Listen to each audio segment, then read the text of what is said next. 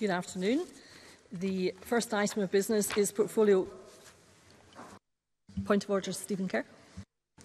On a point of order, Deputy Presiding Officer, I would seek some guidance from you in relation to a matter of urgency as felt by my constituents and others. And on the 24th of November, Scotland's teachers will hold their first national strike since the 1980s. And I know that teachers are dedicated professionals. They don't want to strike. They want to be in school doing what they are qualified to do, teaching their pupils. However, they are sick to the bone of this Scottish Government failing the education of our children and ignoring the health and well-being of teachers.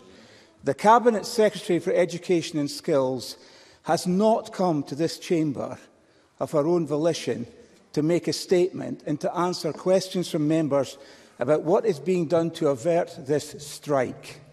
And teachers are anxious to be leaving their posts. Parents don't know what's happening. Pupils will have their education disrupted again. And I have a great deal of correspondence that shows that people are mystified as to why this matter is not top of agenda in the Scottish Parliament. Yesterday, we spent 2.5 hours debating the future of Gaelic and Scots, and tomorrow we will have yet another debate about Brexit, rehashing the same old tired arguments of the past. And as important as these matters are, I and many people who are tuned into the proceedings of this Parliament are mystified as to why we aren't discussing the fact that next week Scotland's schools will close and pupils will miss lessons due to what up until now has been a failed pay negotiation conducted by the Scottish Government. So, Deputy Presiding Officer, you will know that I have been seeking to raise this matter through all the normal channels open to me as a member of the Scottish Parliament.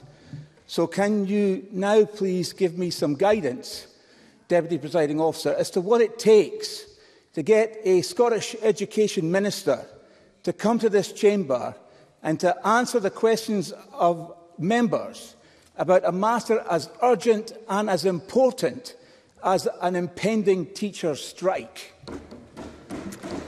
I thank Mr Kerr for his contribution. Mr Kerr will be aware that's not a matter for the Chair. As regards requesting a statement, it is open to the member, of course, to approach the locus where it is a decision for that locus, which, of course, the member will be aware is the Bureau. And it may be that the member, therefore, would wish to take this issue up with his own party business manager in order that that matter could be pursued in the right place, which is the Bureau. Thank you. I think I have another point of order. Claire Adamson. Thank you, Presiding Officer. In Mr Kerr's point of order just now, he seemed to get that tomorrow's debate on Brexit was a government debate. I just want to inform yourself and the Chamber that this is a committee debate, giving the committee its opportunity to hear its concerns about Brexit in our most recent report. I thank Claire Adamson for that contribution, and it will have been noted on the record that it is indeed, in case there was any dubiety, a committee debate tomorrow. And I would now propose to move on to portfolio questions. And the first portfolio this afternoon is Constitution, External Affairs and Culture. I remind members that questions 5 and 7 are grouped together and that I'll take any supplementaries on these questions once they are answered. If a member wishes to request a supplementary question, they should press the Request to Speak button or enter the letters RTS in the chat function during the relevant question. I call question number 1, Alex Riley. Presiding Officer, to ask the Scottish Government what support it is providing to the independent theatres in Scotland. Minister Neil Gray. Thank you, Presiding Officer. The Scottish Government provides support to theatres through funding to Creative Scotland, who support world-class theatre through a portfolio of regularly funded organisations. Independent theatres in Scotland are eligible to apply to Creative Scotland's Open Fund, financed in 22-23 by £16.3 million of National Lottery arts funding for specific projects or productions. Alex Riley. I thank the Minister for that answer, specifically focusing on the Alhambra in Dunfermline, which is the backbone of the nightlife economy. Obviously, a lot of theatres have struggled through COVID and are struggling to survive. Now the cost of living is putting up costs for them, and those costs are being passed on, and we're seeing reduced numbers. The only difference is that for most theatres in Scotland, they do get public subsidy, they get local authority subsidy, some of them are ALIOs. Would you agree to meet with these independent sector theatres to see specifically what their issues are and how the government can support them to ensure that no more of them actually go to the wall? Minister. Thank you, and I thank Alec Rowley for raising this point. And I understand perfectly the role that the Alhambra plays in the local economy in Dunfermline, as well as the contribution that it makes to wider cultural needs as well. The Scottish Independent Theatres Association wrote to me recently. I've replied, suggested on the 4th of November, offering to extend an invite to one of our forthcoming roundtable sessions that myself and Angus Robertson are hosting with the culture sector to discuss and chart a way through the very challenges that Alec Rowley has raised that are facing the cultural sector here in Scotland, but also are not unique to Scotland, but also being faced elsewhere in the UK. Of course, I'd be more than happy to meet with Alec Rowley and the Alhambra Theatre as well, and if you would like to write to me to suggest such, I would be happy to take them up on that. Supplementary, Alistair Allen. I thank the Minister for that update and share in my colleagues' worry about the viability of independent theatres during this Tory cost of living crisis. Given the welcome summit this last week to bring together cultural organisations, does the Minister agree with me that Labour should join with us in calling for the UK Government, as the architects of this crisis, to make additional funding available to enable the Scottish Government to more effectively respond to the challenges which this and other sectors face? Minister. Thank you. I thank Alistair Allen for that question. Yes, I absolutely agree. I appreciate this is an incredibly worrying time for the culture sector and agree that the UK Government should make additional funding available to address the cost crisis. It's not just an issue unique to Scotland in terms of cultural institutions facing challenges as a result of spiralling inflation and a cost crisis that the UK Government failed to get to grips with, or in fact the impact that has been felt by the COVID recovery funding being withdrawn prematurely. These are issues that are being faced across the UK, so we believe that it's incumbent on the UK Government tomorrow to come up with the necessary funding to support culture across the UK. We will continue to press the UK Government to do that, and we, through the roundtables that Dr Allen has raised, will continue to work with the sector as best we can to support them through this challenging time. And supplementary, Sharon Durry. Creative Scotland has delayed their upcoming funding initiatives from 2023 to 2024 after what they've called a realistic prospect of serious cuts by the Scottish Government. This clearly will affect venues such as the Tron in Glasgow. What additional support will the Government provide the sector to avoid other theatres closing their doors forever? Minister.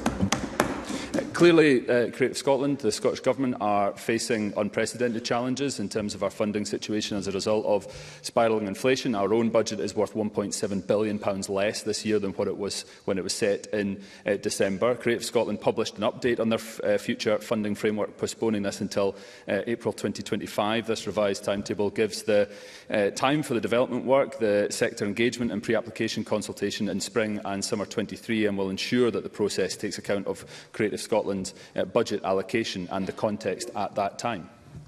Question number 2, Polly McNeill. Thank you. To ask the Scottish Government how long it plans to house refugees from Ukraine on the ship docked on the Clyde MS Ambition. Minister. Thank you, President Officer. We do not want to see anyone spend more time in temporary accommodation than is absolutely necessary. The MS Ambition was chartered on a short-term basis for 6 months to provide much-needed temporary accommodation for displaced people arriving from Ukraine. The contract is due to end in March 2023, and if required, those on board at the time of the ship's contract ending will be offered alternative temporary accommodation. Work continues to match those on board the ships to host and longer-term accommodation, and matching teams are operating on board both ships. And I thank all those in Glasgow regarding this question, from the City Council, local representatives and third sector organisations, for everything they are doing to make our friends from Ukraine feel welcome. Polly McNeill. I thank the Minister for the answer, and he will be aware that MS Victoria, being used to house Ukrainian refugees, at least has more cabins without portholes than with. And I wondered if he was able to tell me if that was the same with MS Ambition. The Government don't seem to have set a time limit for this other than the end of the contract, and I was wondered if that would be the time limit. Windowless cabins in isolated ports, I'm sure the Minister will agree, is not the best for people fleeing war. But I want to put on record and welcome the leadership the Scottish Government has given on the question of housing Ukrainian refugees, but I'm just looking for assurances that this can happen sooner rather than later. Minister. I thank Polly McNeill for that question. I've been on both, as you'd expect, both Victoria and Ambition. There are rooms that are windowless. The ship's company and the city councils are operating to try to make sure that they are shared across the hallway, to make sure that there are shared cabins for families to be able to utilise. Other MSP colleagues, Faisal Chowdhury has been on board, has been able to see the standard of accommodation that there is both on Ambition and on Victoria. I'd be happy to extend an invite for Polly McNeill to be able to see that for herself as well. But I can assure her, first of all, in terms of the standard of accommodation, very, very strong, but also in terms of the work that we're doing to make people stay on both ships and in the hotels as short as possible. Those are individual human-based conversations that need to be had, both in terms of people's desires but also needs. But we're doing all we can through the new digital matching tool to try to make that as swift as possible. A supplementary, Donald Cameron. Along with other MSPs, I visited the MS Victoria here in Edinburgh last week. Can I ask what action the Government is taking to ensure that families with children who are already settled in schools can remain at those schools when they move from temporary accommodation to more long-term accommodation, whether on the MS Ambition, the MS Victoria or elsewhere? Minister. I thank Donald Cameron for his question, and I hope he found the visit to Victoria informative. We will do all we can when we're matching people out of temporary accommodation and host accommodation to ensure that people can have continuity in terms of their schooling, their education, and in terms of their employment. We will do all we can. Sometimes there will be disruption to that by the nature of the initial accommodation being temporary, but we're working with local authorities, in this case Edinburgh City Council, to try to do all we can where people are matched beyond the initial locus of the schools to ensure that children can remain in those schools. That won't always be possible, but I will always do what I can to make sure that we can make that as smooth a process as possible. Question number 3, Gillian Mackay. To ask the Scottish Government how the £50 million fund allocated for the Ukraine Longer-Term Resettlement Fund is addressing any issues of insecurity faced by affected Ukrainians. Minister. Thank you, President Officer. Since the latest Russian invasion of Ukraine more than 8 months ago began, more than 21,500 people from Ukraine with a Scottish sponsor have arrived here, representing a fifth of all UK arrivals, the most per head of any of the 4 nations. This fund will help boost the overall supply of homes we can make available to support displaced people from Ukraine into longer-term sustainable accommodation. I think that will help many find the security they need whilst they live in Scotland. The fund has so far provided over £400,000 to North Ayrshire and £6 million to Edinburgh City Council. Gillian Mackay. I thank the Minister for that answer. Can the Minister outline details of how the £5 million fund previously allocated for North Lanarkshire in my Central Scotland region has directly impacted resettled Ukrainians? Minister.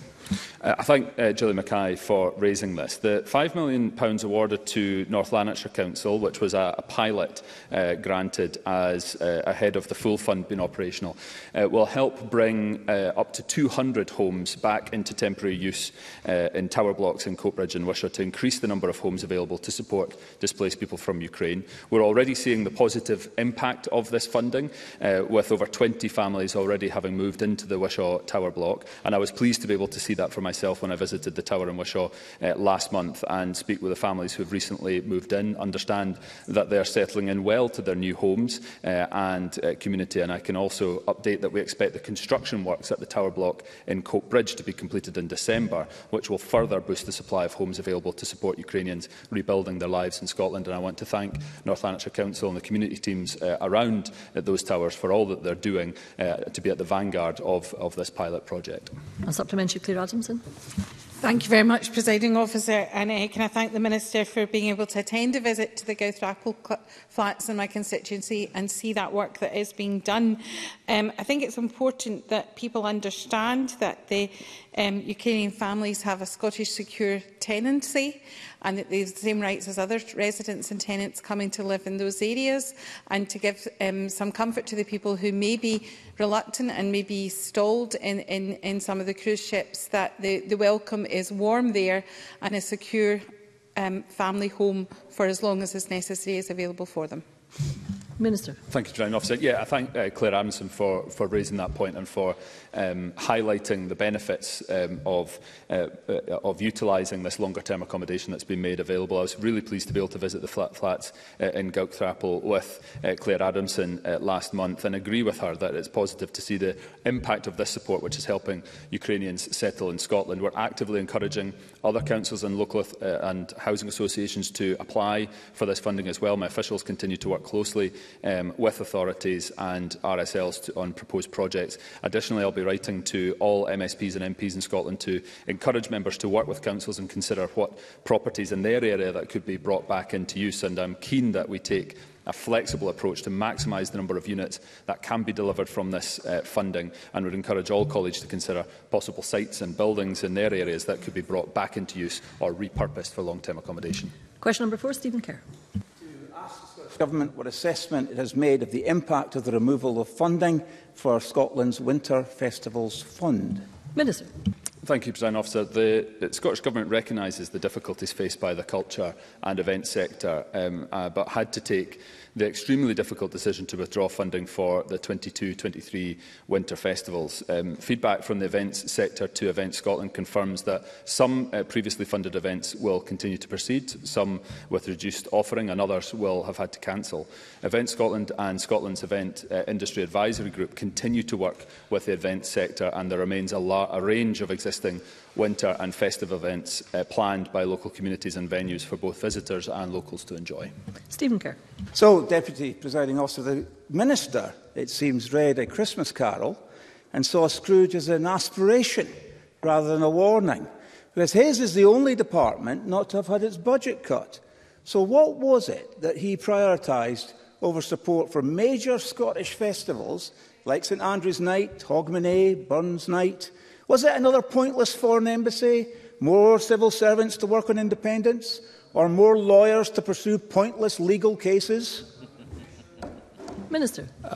To be fair, I think Stephen Kerr is better than that, quite frankly, Presiding Officer. I respectfully remind Stephen Kerr I didn't want to take this decision, but he cannot divorce himself from association for the reasons why it was forced upon me. Spiralling inflation, a cost of living crisis that the Conservative UK Government, I assume... Excuse me, Minister, please resume your seat. Please don't shout from a sedentary position, Mr Kerr. Minister, please resume. Thank you, Presiding Officer. Spiralling inflation, a cost of living crisis that the Conservative UK Government, I assume that he still supports, means that organisations across the culture sector, not just here in Scotland but across the UK, are facing financial difficulties. It has also left the Scottish Government's budget £1.7 billion down this year compared to when it was set in December. The challenges faced by the culture and events sector are shared across the UK. That's why it was folly for the COVID Recovery Fund to have been cut before a meaningful recovery took place, and why I hope Mr Kerr will echo my calls for the UK Government to use the borrowing powers we do not have in Scotland to make sure that we can enjoy and invest in the sector, using the Chancellor's statement to be heard tomorrow. Supplementary, Faisal Chowdhury. Thank you, Deputy Presiding Officer. We've already seen the closing of Edinburgh Film House and the loss of International Film Festival. How the current economic crisis is affecting Scotland's cultural landscape. The withdrawal of this year's Winter Festival Fund will only intensify that problem for the cultural sector. What good does it do for the Cabinet Secretary to be flying around the world promoting Scottish culture if cultural institutions and festivals in his own constituency are closing down for good? Minister. Again, I have had very positive engagement with Faisal Chowdhury on a number of issues, and I don't think he actually believes what he has read out there, that Scotland cannot that Scotland somehow is uniquely unable to discuss issues of shared importance, including on issues of international development and other areas that I know are close to Faisal Chowdhury's heart, that our international network provides a huge amount of investment to Scotland. It has provided significant economic benefit, and it's absolutely right that we continue to enjoy our international network to ensure that it can continue to support our economy here in Scotland. Question number 5, Liam MacArthur. Thank you. To ask the Scottish Government whether it will provide an update on what priority it attaches to developing relationships with other European countries. Minister. The Scottish Government continues to attach a high priority to developing relationship with other European countries. Doing so helps us deliver real benefits for Scotland, such as attracting investment and creating domestic opportunities. While we attempt to stem some of the undeniable harm that Brexit is causing by protecting our friendship and links with European countries, we're absolutely clear that rejoining the EU at the earliest opportunity as an independent country represents the best future for Scotland. Liam MacArthur. I thank the Minister for that response. Back in June, the Cabinet Secretary confirmed he'd held discussions with the Commission on establishing international exchange opportunities for young Scots. However, ministers have admitted they've had no meetings specifically on their proposed Scottish Exchange programme. No funds are currently allocated to it, and there's not even been a consultation. Meanwhile, a £65 million scheme in Wales has already lined up over 5,000 international exchange opportunities from September this year, with funding for the next 4 years.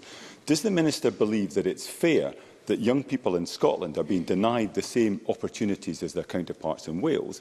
And on that basis, can he confirm that the Scottish Government programme will be up and running from next September? Minister.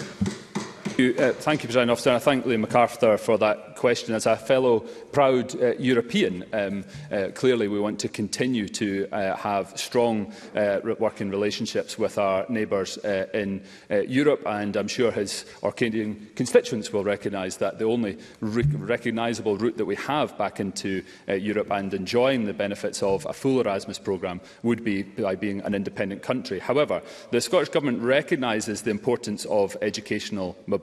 While we remain committed to Erasmus+, in the interim we are creating a Scottish Education Exchange programme to support participants from across Scotland's education system. That is a programme for government commitment and will help maintain Scotland's place as an outward-looking, internationally connected destination for work and study.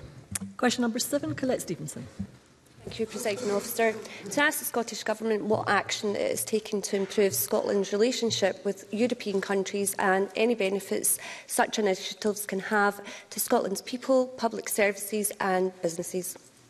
Minister. Thank you, President Officer. Engaging with other European countries helps us build relationships and unlock new economic and trading opportunities. It helps protect our interests in Europe in the light of Brexit and other recent events, from the illegal war in Ukraine to the climate emergency and cost of living crisis. In May and June, I visited Baden-Württemberg to promote the game-changing trade opportunities emerging in the renewable sector, and Warsaw and Krakow to show solidarity and to learn from their experiences over the impact of the war in Ukraine. Our relationship with European countries really matters when it comes to jobs, investment, export policy and cultural collaboration, and opportunities such as these are not taken by looking inward or staying at home. Colette Stevenson. I thank the Minister for that response. The Tory and Labour parties don't seem willing to accept economic and social consequences of Brexit, which they support. Following the ending of freedom of movement, many EU nationals working in health and social care have left the country, making it harder for people to get the support that they need. Does the Minister agree with me that the only possible way we can develop economic and immigration strategies that work for us and rejoin the EU is Scotland to become an independent country? Minister. Thank you, President Officer, and I thank Colette Stevenson. Yes, I do. Scotland has its own distinct immigration requirements, which are different to the rest of the UK. That's been recognised across this Parliament, as all future population growth is protected to come from inward migration. The UK Government's immigration policy fails to address Scotland's distinct demographic and economic needs and completely disregards key sectors relied upon during the pandemic. We were elected with a clear democratic mandate to offer the people of Scotland a choice over Scotland's future, and committed to an independence referendum during this Parliament. Supplementary, Emma Roddick. Thank you, Presiding Officer. Does the Minister agree with me that the most effective way of deepening relations with our closest European neighbours, while enhancing our position as a constructive partner on the world stage, is to offer people in Scotland the democratic choice of embarking upon independence and restoring their status as citizens of the European Union? Minister. Yes, I absolutely do. And, there's broad relevance, and as the member may regard that as something he may not wish to hear. It's a debating point. There is relevance. I would ask the Minister to answer, focusing on the relevant bits. Thank you. Thank you, Presiding Officer. It certainly wouldn't be for me to challenge the authority of the Chair. I absolutely agree with Emma Roddick. I think she's absolutely right. We've seen the folly of Brexit. We've seen the diminished role that the UK now plays on the world stage as a result. Scotland is respected for its work as a good global citizen, and we want to continue our alignment with the rest of the EU pending our readmission into the EU when we become an independent country. Question number 6, Colin Beattie. To ask the Scottish Government whether it will provide an update on any communication it has had with the UK Government regarding the potential impact on Scotland of the retained EU law revocation and reform bill. Minister. Thank you, President Officer. We wrote to the UK Secretary of State for Business, Energy and Industrial Strategy, the latest one, on the 8th of November, after lodging our legislative consent memorandum recommending the Scottish Parliament withhold consent for this bill. The letter clearly reiterates our significant and fundamental profound concerns regarding this bill, which were explained to the previous Secretary of State. This legislation puts at risk the high and vital standards people in Scotland have rightly come to expect from EU membership. It represents further undermining of devolution and is being pursued with reckless speed. Colin Beattie. I thank the Minister for his response. Last week, a legal expert to the Constitution Europe External Affairs and Culture Committee said that while the UK's government's confusing dashboard of retained EU law currently contains over 1,400 pieces of legislation, this sweeping bill could actually affect as many as 5,000 laws, leaving dangerous gaps in the statute books. Can the Minister explain how the Scottish Government is preparing to alleviate the damage that could be done by Westminster's reckless Brexit obsession? Minister. Thank you, President Officer. And I thank Colin Beattie for raising what is a really important and existential question. The only way to alleviate this bill's damage to Scotland is for it to be withdrawn in its entirety. Should the bill continue to progress, I'm urging the UK Government to accept amendments we published on Tuesday, which would lessen its detrimental impact. But we need to be clear. The fact this bill has been introduced at all demonstrates the cost to Scotland of Westminster governments that people here didn't vote for and which are intent on imposing a disastrous Brexit ideology which threatens the standards and protections we enjoyed as members of the European Union. We need shot of it to ensure we can set our own course, and that is by being an independent country. Question number 8, Jimmy Green. Thank you, Deputy Presiding Officer. To ask the Scottish Government whether it will provide an update on Historic Environment Scotland site closures. Minister. Thank you, President Officer. The access restrictions at some properties in care are regrettable. However, protecting individuals' health and safety must come first. Historic Environment Scotland has had to make informed, responsible and technically sound decisions about safety. Its prioritised inspection programme has progressed well and they have now completed the first phase. Whilst Historic Environment Scotland undertakes this work, no site is being left without care and there is full or partial access to 80% of the properties that they care for. Details of the inspection programme and site reopenings are published on the HES website. Jamie Green. Thank you. Regrettable is an understatement, Minister. Well, this comes off the back of years of chronic underfunding to protect these valuable sites and the devastating effect that it has on local tourism when people turn up to find them fenced off and crumbling, as is the case with Lochranza Castle on the Isle of Arran, for example. These must be addressed. We know that they're looking at very gloomy forecasts for their budget. But this isn't a budget question. This is about an organisational question. When is Historic Environment Scotland going to properly invest in these sites, get them back open to the public and get this much-needed tourism back to these valuable assets that we have. Minister. Jamie Green says it's not a budgetary question, but the Historic Environment Scotland budget is higher this year than what it was pre-COVID, so we continue to invest in Historic Environment Scotland. With regards to Lochranza Castle, there has been the removal of the external fencing, but the site will remain closed internally until the high-level masonry survey is carried out. I think Jamie Green would agree that it's right that health and safety comes first, and the inspection date is still to be confirmed. I'm happy for Jamie Green to correspond with Historic Environment Scotland. They can host him at either Lochranza Castle or any other of the sites in his constituency. However, I note that he hasn't actually corresponded with his to date. A supplementary, Beatrice Wishart. Thank you, Deputy Presiding Officer. One HES site that we in Shetland don't want to see close is Jarlshof, site of a prehistoric and Norse settlement and described as one of the most remarkable archaeological sites ever excavated in the UK. What can the Scottish Government do to impress upon HES the importance of making progress with long-awaited toilet and car parking facilities to ensure that the visitor experience is not marred by having to search for the nearest public toilet?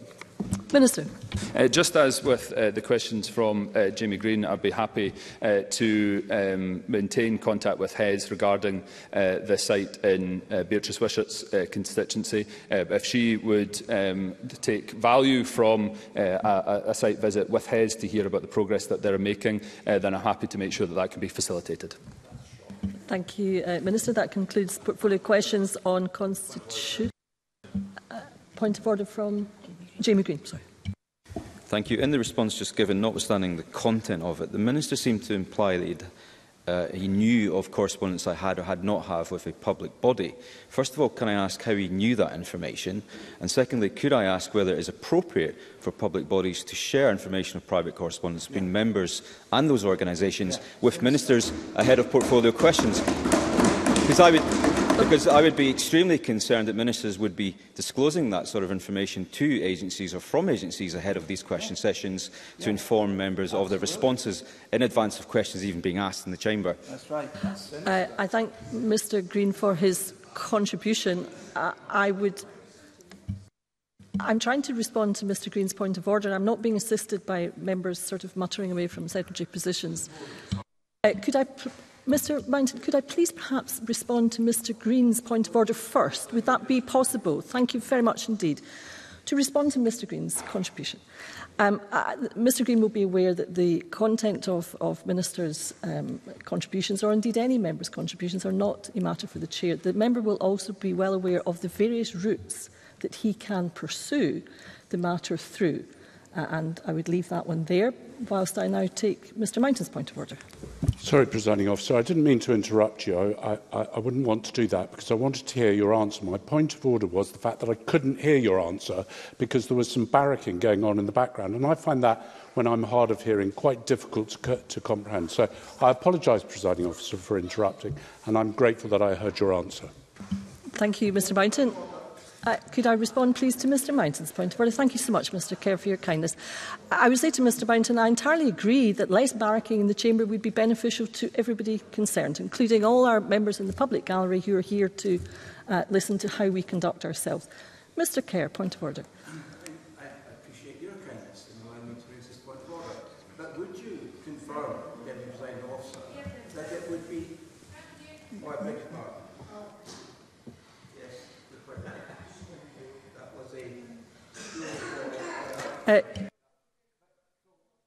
I'm not sure what's happening, but perhaps you could... Maybe it's in the wrong way, perhaps. I think we have... Right, so I'm grateful. Forgive me for that incompetence. But I'm grateful that you would take this point of order because I am deeply concerned by the insinuation in the answer, and I would like your clarity. Would it be normal, as a protector of Parliament, would it be normal for a minister to have sought information from another public body about correspondence that may or may not have been engaged with between a member of this Parliament and that public body? Because that is what was insinuated in the response, and if that were true, that would be pretty sinister from my point of view. I thank Mr Kerr for his contribution. That indeed is not a point of order because it's not a matter for the Chair. I would repeat what I said to Mr Green as regards the very first point of order on this subject, if I recall correctly, that the substance of members' contributions, broadly speaking, are not a matter for the Chair, as Mr Kerr well knows. However, if Mr Kerr or any other member wishes to pursue any particular matter, Mr Kerr will be aware of all the various routes through which that can be done. Thank you. I think we could now perhaps move on to the next item of business after a very short pause to allow a change of front bench teams and so forth. Thank you.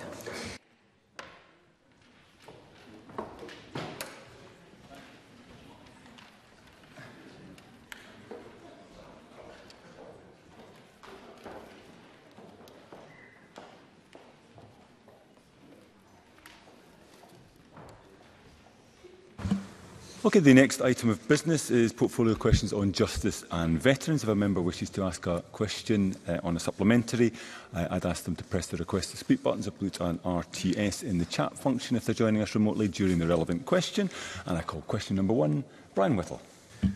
Thank you, Deputy Presiding Officer. To ask the Scottish Government, in light of several high-profile cases of antisocial behaviour in Scotland, what its response is to reports of escalating instances of antisocial behaviour at Kilmarnock bus station. Before inviting the Minister to respond, I would just note that there are sub judice issues around this issue, but with that I call Minister to respond. Eleanor Whittam. Thank you, Deputy Presiding Officer. I support Police Scotland and their partners to take a proportionate response to antisocial behaviour, such as that recently experienced in Kilmarnock. The member and myself and other elected members attended multi-agency meetings that were debriefed after these events, which were, of course, a matter of some concern to us both and to the many other people in the area. Local partners confirmed that in recent weeks the situation has been improving, a full transport service has continued to operate and that there have been fewer incidents. Work continues locally, but I commend the substantial effort so far to tackle this unacceptable behaviour to restore public confidence in the area. Brian Whittle. Can I thank the Minister for that answer, but I wonder if the Minister would realise or recognise that this escalation in antisocial behaviour across the country is the cost when police numbers are cut and police time in the community is reduced because of the government hollowing out of backroom staff, meaning our police are spending more time in administration and less time on the beat. Does the Minister realise that these cuts are a false economy? Minister. What I would say to the member is that we have invested £10 billion in Police Scotland since 2013. We also have the highest number of police officers per capita in the entirety of the UK. And as for going forward into this year, I would ask the member to implore on his colleagues in Westminster that they ensure that this Parliament is adequately resourced to deal with the problems that we have going forward in this area. I would also like to point out that antisocial behaviour has been on a downward trend since 2013, a little bit of an uptick during the pandemic, but we are seeing that reverse again. And we are working closely with the Scottish Community Safety Network on a consultation to better understand how we prevent antisocial behaviour and to help build up a robust picture of what the issues are. And a brief supplementary from Willie Coffey, who joins us remotely. Mr Coffey. Thank you, Presiding Officer. I asked a similar question a few weeks ago, and Police Scotland also gave me an assurance that measures were in place with key stakeholders to manage this issue and that no additional resource was required. The Cabinet Secretary recently said to me that he and colleagues would give some consideration to the suggestion of withdrawal of bus passes should that be established as contributing to the antisocial behaviour. Could the Minister update the Chamber on progress with this, please? Minister. I thank Willie Coffey for that question. I can confirm that the Cabinet Secretary has written to the Minister for Transport about measures that are being taken to address antisocial behaviour in the transport networks, and you will be updated on that soon. And I understand that, for instance, the bus and rail operators can choose to restrict access to services in line with their own terms and conditions of carriage. And I would say that the free bus passes for young people aged up to 22 years old continue to be a success. We've had nearly 27 million journeys since January, and we can't limit the access to this service for those young people who are travelling and well behaved. But we will come back to the member on the issues that he raised. Question number 2, Stuart McMillan. Thank you, Presiding Officer. To ask the Scottish Government whether it will provide an update on how it is tackling antisocial behaviour, including on the railway network. Minister. As I said previously, I support Police Scotland and its partners to reduce antisocial behaviour, making full use of the available resources and powers. These include the use of antisocial behaviour orders and fixed penalty notices alongside diversionary activities. I also support the British Transport Police, who lead on law enforcement on railways, and work with Police Scotland, transport operators and local authorities to make public transportation safe. In Inverclyde, BTP has worked with ScotRail's travel safe teams specifically to reduce antisocial behaviour, and I commend my colleagues' work as chair of the Inverclyde Community Hub and the sustained improvement that has been seen in the area. Stuart McMillan. I thank the Minister for that reply, and I wish her well in her new role. Inverclyde is well served when it comes to the number of railway stations, but that certainly has proven to be a driver for some antisocial behaviour in parts of the constituency. The presence of the British Transport Police is vital for dealing with antisocial behaviour on the railway network. So can I ask whether the Minister will engage with the British Transport Police to ensure that the BTP officers covering the Inverclyde railway lines have the resources to deal with the seasonal antisocial behaviour that happens? Minister. Again, I commend the work that has been done locally to make the Inverclyde network as safe a transport environment as it can be. And I understand that low levels of antisocial behaviour are now being reported. BTP officers work constantly to provide visible presence on the railway network in Scotland. And as we approach the festive season, they will conduct an increased number of on-train patrols to minimise antisocial behaviour and provide reassurance to the travelling public and the rail staff. And I can ask that the Chief Superintendent in charge of BTP in Scotland will write to the member with more details of their plans to deal with seasonal antisocial behaviour. Okay, question number 3 comes from Annie Wells, who joins us remotely. Thank you, Deputy Presiding Officer. To ask the Scottish Government when it will implement the licensing scheme set out in the Fireworks and Pyrotechnic Article Scotland Act 2022. Minister. Work is underway to implement the remaining provisions within the Fireworks and Pyrotechnics Act so that further positive change is in place for communities as soon as possible. Whilst the Act sets out the core elements and functions of the licensing system, further work is required to operationalise it. This includes progressing regulations to set out the administrative details, which will be widely consulted on, as well as an IT system development. Therefore, in line with the timescales that were set out when the Act was introduced, the earliest the system will be in place is late in 2023 or early 2024. Annie Wells. I thank the Minister for that answer. Scenes of antisocial behaviour we witnessed, including in Glasgow, was unacceptable. The SNP's flawed fireworks bill could have prevented thugs who commit antisocial behaviour from purchasing fireworks, but the SNP rejected our amendments which would have enabled this. Does the Minister still believe those convicted of antisocial behaviour should be able to buy fireworks? Minister. I think as part of the licensing condition, those that have been found guilty of antisocial behaviour will have to disclose that when they are applying for a licence. And I would just say that Police Scotland have confirmed that they have made 18 arrests so far following recent public disorder incidents. And we understand that the fire-related calls on the 5th of November were down by 10% on last year to just under 600, to just over 500. And we understand also that there's a decline in the number of calls on the 4th of November was even steeper. And what I would say is that after the night, the Gold Commanders did tell us that the new legislation was hugely helpful to them. Supplementary, Gordon MacDonald. Given the incidents in my constituency over Bonfire weekend, can the Minister outline how the licensing scheme and indeed other measures within the Act will reduce the inconsiderate use and misuse of fireworks? As briefly as possible, Minister. The licensing system will put robust checks and balances in place before someone is permitted to purchase, possess and use fireworks in Scotland. Mandatory elements such as the training course and the requirement to disclose relevant convictions upon application will ensure that licence holders know how to use fireworks in a safe, lawful and considerate manner. The measures set out in this groundbreaking legislation, combined with the wider activities set out in the Fireworks Action Plan, such as education and awareness raising with our partners, are part of our holistic approach to addressing the harm and distress that fireworks can cause. Very briefly, Faisal Chowdhury. Thank you, Deputy Presiding Officer. Edinburgh has recently seen evidence of the damage that reckless use of fireworks can do in conjunction with antisocial behaviour. Now that there is a legislative framework for a licensing scheme, can the Minister give assurance that Police Scotland have the necessary resources to enforce the law as passed by the Parliament? As briefly as possible, Minister. I would say that at this stage we're not in the immediate budgetary process, and that is something that we will take into consideration going forward, because we absolutely want the police to be able to respond and implement the Act that we have passed in this place. Okay. Question number 4, Evelyn Tweed. Thank you, Deputy Presiding Officer. To ask the Scottish Government what steps are being taken to highlight the risks of drink spiking as we near the Christmas party season. Cabinet Secretary. Several roundtable meetings have taken place to help steer the joint Scottish Government and public sector response to the act of spiking. Significant work was undertaken to raise awareness and heighten vigilance in the run-up to the return to university and college campuses.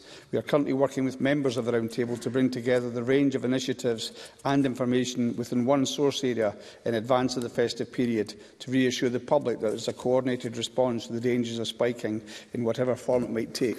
Evelyn Tweed.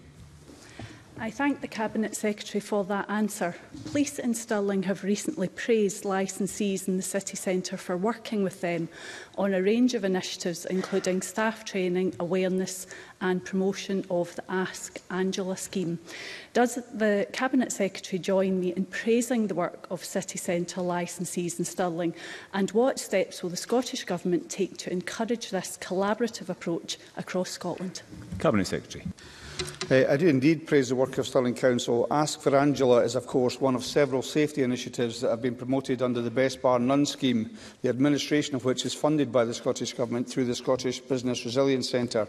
And I certainly welcome and support the good work in Stirling and indeed across the country, which is reflective of the coordinated approach that we will continue to promote as part of the Scottish Government-led Roundtable Forum to tackle the abhorrent act of spiking. Brief supplementary, Russell Finlay. Thank you, Presiding Officer. When Jess Insall was spiked on a night out in Glasgow, she felt badly let down by the police and NHS, and 6 months later she's still waiting for her test results. Since raising her case with the First Minister, I've been contacted by many other victims. Spiking is sinister, dangerous and widespread. Victims like Jess have little faith in yet more talking shops and would like to know what meaningful action will be taken to protect them and to bring predators to justice. Cabinet Secretary. Can I say that if the member has information about cases of spiking, he should pass those on to the police with the proper authority that will consider it and they can take the action. That would be the sensible and responsible thing to do. And briefly, Beatrice Wishart. Thank you, Deputy Presiding Officer. Drink spiking. Ms Wishart, could you resume your seat? Point of order, Russell Finlay. Yeah, just for the purpose of clarity, it's a very important point the Cabinet Secretary raises. Any individual who's contacted me with information about spiking, they have decided whether or not it's right for them to do so, and it's not my job to disrespect their wishes and report that to police. Thank you, Mr Finlay. That was not a point of order, but you've got it on the record. Briefly, Beatrice Wishart. Drink spiking is serious and no one should be victim blamed or victim shamed. Will the Scottish Government ensure that whatever it steps to highlight the risks of drink spiking, it will do so with the engagement of a wide range of organisations and others, ensuring that the right ethos is captured throughout the process? Cabinet Secretary, as briefly as possible. I can give the member that assurance and also say that is what we've done, whether it's been landlords, the organisations which I've mentioned already, with the police, with universities and higher education representatives and representatives of students. So we will continue to do that, taking this forward. Question number 5, Murdo Fraser. Thank you, Deputy Presiding Officer. To ask the Scottish Government whether it will provide an update on its proposed consultation on the separation of the functions of Scotland's law officers. Cabinet Secretary. Work is progressing towards a Scottish Government consultation, and development of the consultation will be informed by an initial phase of expert research, which is currently underway. This research will ensure a detailed baseline understanding of the many distinct roles and functions of the law officers, and will provide information on how the functions of law officers operate in other countries as well. Murdo Fraser. Thank you, Cabinet Secretary, for that response. This consultation was originally promised not in this year's programme for government, but in last year's programme for government, and we haven't heard much about it since. So it's good to hear that some progress is being made. It is an important matter. There is clearly a potential conflict of interest between the roles of the law officers as heads of the prosecution service and also legal advisers to the Scottish Government. This issue was resolved in the English and Welsh system more than 2 decades ago. Can the Cabinet Secretary tell us when he expects us to get some concrete progress on this. Cabinet Secretary. Can I just first of all correct Murdo Fraser? Of course, it was mentioned in the programme for government, but not for completion in this year. This is a commitment that we will undertake through the parliamentary term. We have around 20 bills to take through in this parliamentary term, and that will be one of them, as we stated. And also to say, of course, the example of the UK, which he gives, of course, we've had in the past the Lord Chancellor, who was head of the judiciary, was part of the executive and the legislature. And that is not a clearly resolved situation in England and Wales. But it's right, of course, we do learn the lessons and take forward some of the indications that we get from this research. The reason for that is because there's surprisingly little research being done on the role of Scottish law officers. And I'm sure the member would agree it's right to proceed with the best foundations, to have the research done to inform the consultation that we then undertake. That seems to me to be the responsible way to go forward. Question number 6, Daniel Johnson. To ask the Scottish Government what it is doing to prevent motorcycle thefts in light of reports of rising motorcycle theft numbers. Cabinet Secretary. Measures to combat motorcycle theft are an operational matter for Police Scotland. Since 2012-13, crimes of dishonesty, which includes motorcycle theft, have reduced by 32%. However, that should not detract from the serious nature of these incidents. Supporting Police Scotland to keep our community safe remains a priority for the Scottish Government. Policing services have been maintained and improved, and as we've heard, we have invested over £10 billion in policing since 2013. And we will continue to support the vital work of Police Scotland in delivering effective and responsive policing across Scotland. Daniel Johnson. And the Cabinet Secretary for that answer. As he probably knows, motorcyclists are 11 times more likely to experience vehicle theft than other vehicle owners, but it's not currently separately reported. This is a long-term problem, but in recent months it's definitely been getting worse. I've received reports of motorcyclists being bike-jacked at traffic lights and B&B owners having their guests' motorcycles stolen, which obviously has an impact on our important tourist industry. So can I ask, what communication has the Cabinet Secretary had with Police Scotland about improving reporting, updating their standard operating procedures and with local authorities on the security steps they can take? And I am hosting a roundtable on the 28th of November with police, motorcyclists and motorcycle retailers and guest house owners. I would be very happy to have either the Cabinet Secretary or the Minister for Community Justice if they'd consider coming along too. Cabinet Secretary. I hope the member will allow me to check my diary before committing to undertaking that commitment, but if it's a possibility, I'll certainly do that. And also, in relation to the points the member makes about the reporting of these crimes, that would really be properly a matter to take up with the relevant authorities. We don't direct statistics. It may well be there's a very good case to be made, but can I suggest to the member, I'm happy to write to him, tell him exactly where he might best take up that issue, both with the police but also with the Statistics Authority. It's true that over the 10-year period from 2012 to 13, theft of motor vehicle crime has seen a decrease of 21%. However, theft of a motor vehicle has seen a 5% increase in the most recent year, so that may include those for motorcycles. But in terms of the reporting of these incidents, can I suggest he takes that up once he's had the confirmation from me of the best place to go to try and raise that issue? Brief supplementary, Jamie Green. The offence of theft of a motor vehicle rose 10% last year. Can I ask how the Cabinet Secretary will respond to Deputy Chief Officer David Page, who made it clear that offences such as theft and burglary will simply go to the bottom of the queue as officers struggle to meet demand in an environment of reducing police numbers? Cabinet Secretary. Can I say that I don't have the same figure that Jamie Green just mentioned? I have the figure of a 5% increase in the most recent year, from 4,311 crimes to 4,512. And can I say that, and also in relation to the resourcing of the police, we've heard this already, we have far more police in Scotland. They are better paid. We have lower crime in Scotland. Perhaps the Tories should take the example of Police Scotland and inform their colleagues how to run a police service south of the border. Question number 7, Edward Mountain. Thank you, Presiding Officer. To ask the Scottish Government whether it will provide an update on when HMP Highland will become operational and whether it will accommodate female prisoners. Cabinet Secretary. The construction of HMP Highland is currently scheduled to complete in late 2024. An opening date will be confirmed near the time to ensure the prison is operational within a sufficient timeframe to allow for commissioning and staff familiarisation. There are a limited number of spaces for females which were used to accommodate brief stays for court appearances. Edward Mountain. Thank you, Presiding Officer. A lot in that. Well, look, a new prison was promised in 2011. Promised again in 2016 with a price of £66 million with a completion date in 2020.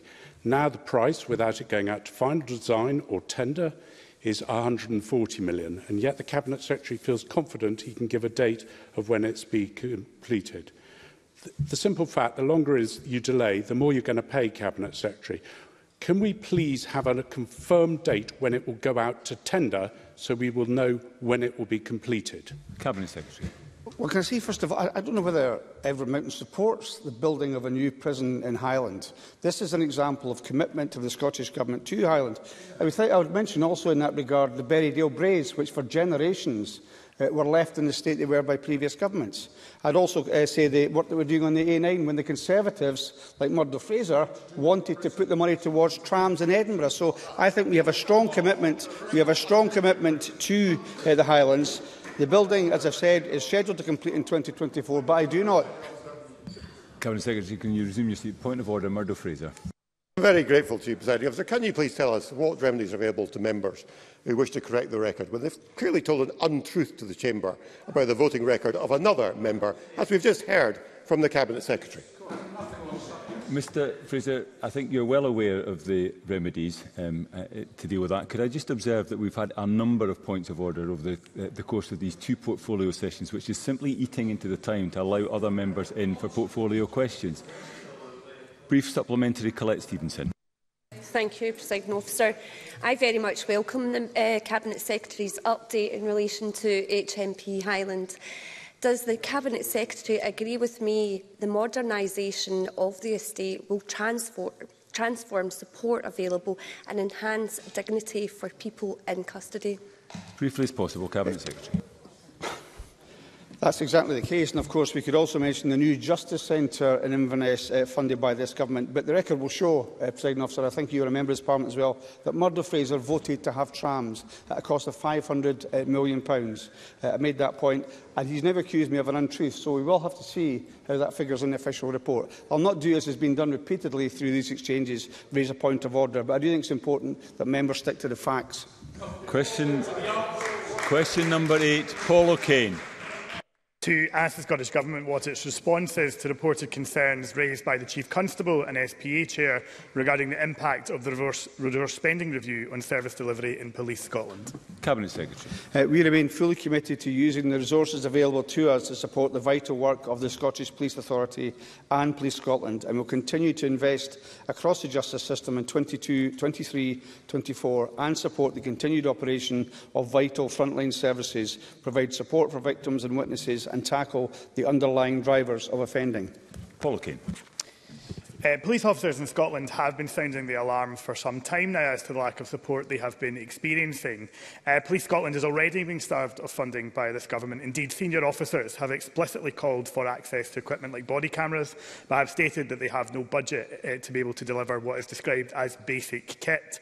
That would give them parity with their counterparts elsewhere in the UK. Indeed, these cuts will have devastating implications for community policing and elongating call-out times and enabling crimes of dishonesty to increase across our communities unresolved. So I would ask the Cabinet Secretary to listen to frontline police officers and explain how he will deliver the basic equipment and resources they need against the backdrop of his proposed cuts. Cabinet Secretary.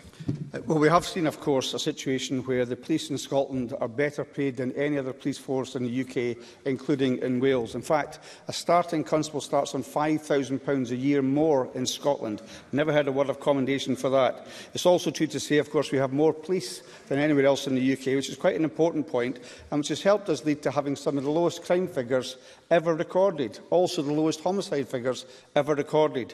There is no question there are challenges in relation to budgets, but surely the member must see the cause of this is the Brexit fiasco that we've seen down south, the cuts to our budget. And once in a while you would think the Labour Party would draw attention to the real problem here, which is underfunding from Westminster.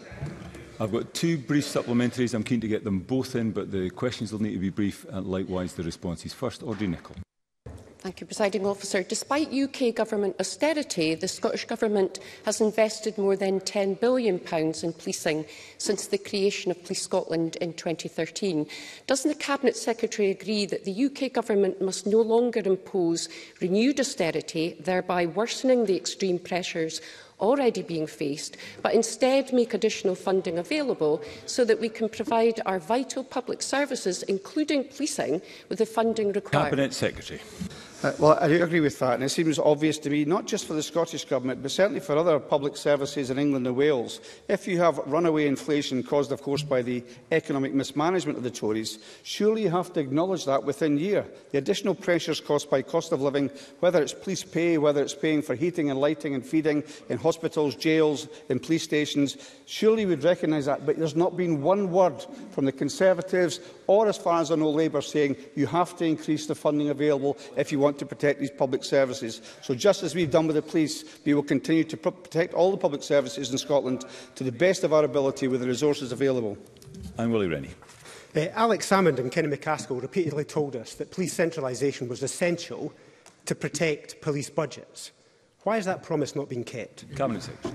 Well, I don't know whether Willie Rennie was here earlier on when he heard the figure of over £10 billion of funding since the creation of the single force in 2013. And I talked to senior police officers as well as rank-and-file police officers on a regular basis. They believe that the single force is a great development. It's one of the best examples of public sector reform that we have had. I'm not wishing away the issues that there were in the earlier years, but it's extremely effective, and I would cite in support of that the way they dealt with COVID, the way they dealt with COP26 and the way they dealt with the death of the monarch. I think the police service in this country is excellent and they have been well supported over the years, although I do acknowledge, of course, there are budget pressures because of the cuts that we're now seeing from Westminster. That now concludes portfolio questions. There will be a brief pause before we move to the next item of business to allow front benches to change.